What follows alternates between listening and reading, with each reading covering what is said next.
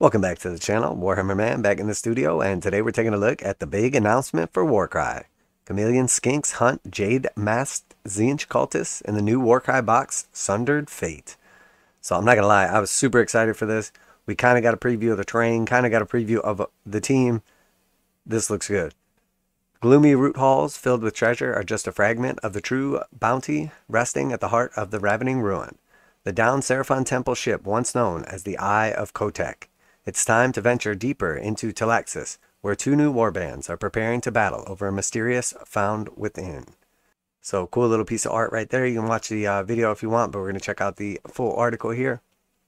Sundered Fate is the new box set for Warcry, taking us further into the heart of Gnarlwood. It introduces updated terrain features, new campaigns, and two all-new warbands, the Scaled Hunters of Huanchi and the Iconoclastic Cultists of the Jade Obelisk. Alright, so here is the new box art. Looks pretty awesome too. Definitely super creepy, like the Jade mask thing going on there. So I was curious how the terrain was going to be, if it was going to be an all skink team. Like the Chameleon Skinks look super cool, but I wasn't sure if it was going to be a little more of a mixed Seraphon team. But it does look like an all skink team. And then these new guys, and then some more similar looking terrain to what was in the last box set, but not exactly. Like the little pieces, that's definitely the same little barricade sprue, but these pieces are different. So very cool little expansion, and we don't have to have like too much redundancy in our creepy finger forest. The power emanating from the ravening ruin is so rich and intoxicating, more and more warbands are breaching the borders that the Seraphon have drawn around the Eye of Kotek. The Hunters of Huanchi, a stealthy band of Chameleon Skink guardians, don't like that one bit. So the lore is basically this, grandiose Seraphon temple spaceship crash to the ground. And now that's what's causing all the craziness in the Gnarlwood. So very cool setting. I like it. I know a lot of people were kind of divided on it. It was really growing on me. I liked it from the beginning. And I'm only liking it more and more. And these guys are putting it over the top. Very cool. So here we have like a little musician action. Clearly has like a blowgun here. This one's got like a couple spears, I'm guessing, for throwing and stabbing, a shield, very cool little helmet skull. Yeah, I'm liking these guys a lot. They have sort of like it's a lizard, but turtle looking shield.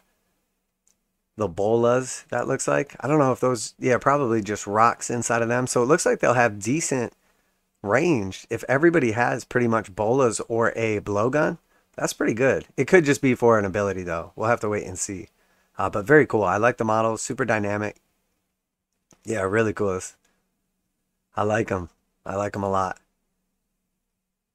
Yeah, I'm really liking them. I really do. Everybody has those bolas. Some guys have shields. Other ones have the blowguns. So it looks like maybe the blowguns are the better of the weapons. There's definitely some melee in there. Yeah, really good feel to them. And they're sort of like the guardians. I like it. I like it a lot. Ooh, what is this? The cunning Chameleon Skinks who protect the downed void ship are all cold-blooded in their tenacity, and confounding their prey with poisoned blowpipes and masterful guerrilla tactics. The armor-clad warriors known as Huanchi's Claws call on their enchanted helms to terrify trespassers with mighty roars, while flocks of trained Terrawings harry their foes from above. Okay, so I don't know if these are just new beasts in general, or if these are specific to the Skinks. Really nice looking models right here. Really like nice looking models. They definitely have like the kind of shell as opposed to like your typical kind of feathered look. Very dinosaur looking. I like them. So 3 of those as well. So that's 13 models right there. The latest invaders are a terrifying cult known as the Jade Obelisk.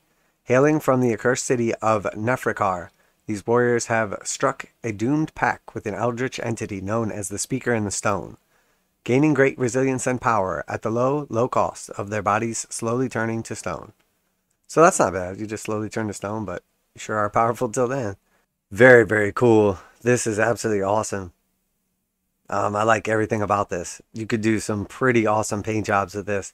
It has just enough detail, but then leaves a little bit to your own abilities. The stone on the back is a little sus, because you know that thing's heavy, but it looks really cool, so awesome. Oh no, this has got some Indiana Jones vibes right here. Little sacrifice, like holding up the heart. Super creepy Jade masks. Yeah, these are pretty awesome here. Okay, and then we have two of these guys. Now these look really, really similar to each other. Now obviously they're not the same model, but man, maybe one could have been holding it up and one down. I do like the, can't really see them, but how eccentric the little picks look. The Jade masks are definitely super, super creepy. These guys look well armored also. So I'm guessing they're not going to be too speedy, but they should be tough. We've got a giant hammer type thing going on here. Big old bow. Yeah, these look great. Wow, these are two really nice warbands. I like that, you know, we have like the chaos kind of cult one, and then we also have a just completely different one in the lizardman. Yeah, real nice here. It's got like a pick and hammer. The other one's got a couple hammers. Oh, what do we got going on here? What even is that thing? Is that its face right here? I don't know. I have to see a different angle. Oh, maybe it's like a bird facing forward. I have to see a different angle on this thing. It's super creepy and weird. So sort of like tentacle monster. Huh, interesting. This model looks awesome. I really like this. That looks like a D&D character or maybe a villain right there. Very, very cool. Yeah, these are awesome. Awesome. I'm loving it. Led by the Nephrite priestess who feeds their self-made altars with a bloody sacrifice. The Jade Obelisk are also joined by an obelisk bearer, a hunched figure carrying a chunk of the colossal jade monument that first birthed the bird-like speaker. Okay, so that tells us a little bit about them. The priestess is the one with the heart. The little obelisk bearer is the guy carrying the big old rock. And then I guess that speaker is that bird weird thing. I don't know. Hopefully there's some more pictures of it. The cult's purpose is to pulverize the monuments and faces of all who oppose them with hammers and war picks. And the surviving edifices of the Eye of Kotek are next on the list. Once they're done with their victims, they cut out their still beating hearts, satisfy the hunger of their demonic, idolarch companions. Very grim. I feel like the skinks are just like, we're defending our house, and these guys are like, we're gonna take everything to pieces. Very, very different motives here. Alright, so here's our three main terrain pieces. This looks super cool. We got like the little skin out. We kind of peeped this in the video, so we had sort of spotted this from a distance. Not great pictures, but had an idea what was coming. This is cool. It's like full of bones down in there. That must be where the dog lives or something. I don't know. And then here, this looks pretty cool as well. This sort of has like a little ground level, a little bit elevated, a second level, and then a big sort of perch for the third level. So very cool. This thing looks like it's going to be big. Has like nice little drapage going on there. Yeah, I like it. It looks good.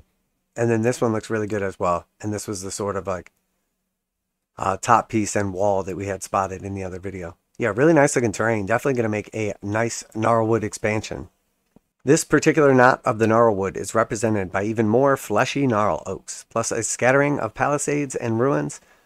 New to the box are bamboo platforms for your cheeky chameleon skinks to skulk about from on high, plus a comfy hollow refuge, which gives a glimpse of how warbands might survive in such a hostile environment.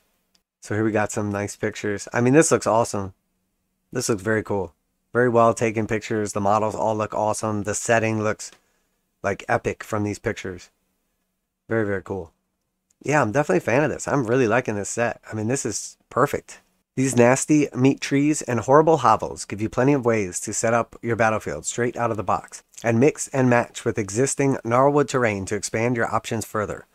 Warband Tome Stealth and Stone contains all the lore, special rules, missions, and campaign material you need to play, while the core rules are free to download here.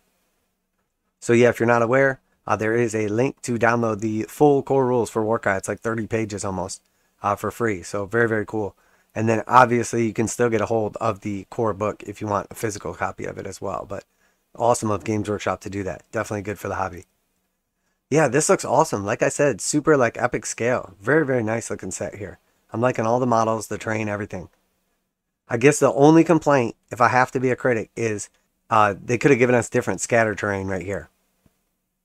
Because the first box has 2 of this sprue already. So we're already going to have 2 of each of these pieces of scatter terrain. Now we're going to have 3 each. Still cool, but they could have went a little above and beyond on that one. But very, very nice set. Definitely excited for this. Looks absolutely awesome. Maybe I can do a marathon video where I paint all of it together since I haven't even touched the terrain from the last set. This is great though. I absolutely love it. I can't even imagine what we're going to have by the end of the season. Super, super exciting. So let me know what you think also. Obviously, if you're as exciting as me for all these new models, looks like the box set is 23 new models, 10 each for the 2 new warbands, and then our 3 little beasts there as well.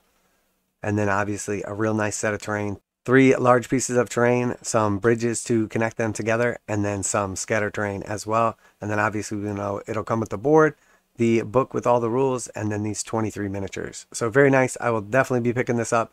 Let me know what you think also. If you are into these videos and you haven't subscribed yet, please do so. It's a free way to help out the channel. Definitely helps me grow and see what kind of videos you guys are interested in. And then obviously, if you're into Warhammer 40,000, Kill Team Necromunda, Age of Sigmar, Warcry, or Horus Heresy, I do daily uploads, reactions, reviews, and news, painting, modeling, conversion tutorials. But that's it for today. Warhammer Man Studios, I'm Warhammer Man, and I'm out of here.